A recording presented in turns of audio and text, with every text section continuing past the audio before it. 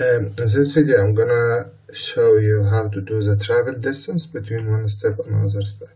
Because to be realistic, in every system there is some walking distance between steps. Walking distance mean what? Like there is a distance between one step and another step. Okay, so let's talk a little bit about this. So what I'm trying to say, like if you starting from the system N to machine A, there is like 50 meters. From machine A to machine B, there are like 100 meters. And you don't want, well, in the model you can place them like really next to each other, but the distance is like 1 kilometer. And another one really close to each other, and the distance is like 1 meter. So the length of the line does not represent how long it is. It could, but I would advise you not to represent how long it is. You represent how long it is through the numbers. Okay, so let's see how it is done. And then if you have any question, you would let me know. So we do file preferences distance, set it to 0. Okay.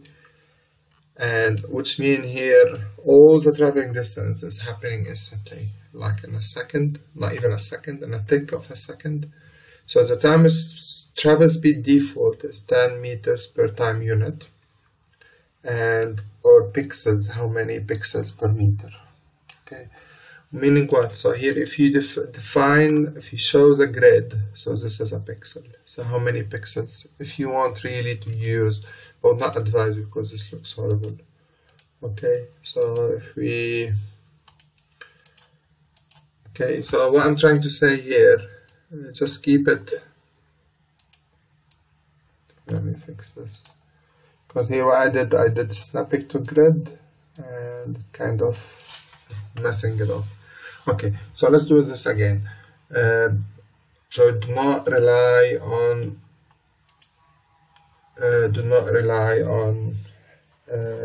the pixels on the screen. Another things I need to define, resource as shared between activities. Like one resource could be between more than one activity, but they don't spend time traveling between activities. They can't travel without work adding between false and useless memory, which is not very realistic. Like if one operator is in charge of two machines, there's a travel backward and forward. It's traveling between, so it's always have to be option 2. Option 2 meaning what? If you're in charge of more than one step, you have to travel backward and forward to that system. And you have the distance measured in meters, feet, customs, so it has to be in meters. Now we did set it to 0. Automatic setup on new route arrows, adjust as route, always you have to untick this one. So if you change the distance on the screen, so by default it become longer. So always have to click that one. Okay. So let me show you how to do the travel time matrix. So you click on this one, and okay, let's put it here, and you say autofiller. So we have, let's do it properly. So we have machine A, machine B, system N. Where it's empty boxes, so you could really place those values, and system exit. Where there's a dash, you can't change those values.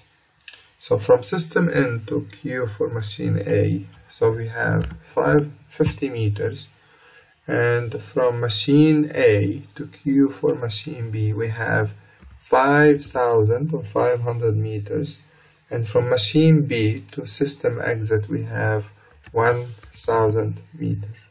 Just like really far, but this is just an example. If you want to put only machine A, you click on machine A. If you want only machine B, click on machine B. So it's really easy and very straightforward. Okay, so I'm click on OK. Even if I make this one shorter, closer, sorry, or farther away, we still have the same value. It does not change. But before, if you, let me show you this again, sorry. So if we hear preferences and we click on adjust as route arrow change, that value would change. So if I click on this and then OK, and I move this one here, and then I go back to the travel matrix, you could see that value is different, 1.79. Before it was 1,000.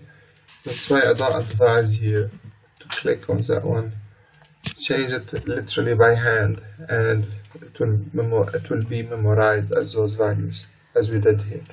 Okay, so this is the travel matrix, the one we have, and you must adapt it in a system. So if we here, if we say text box, so this is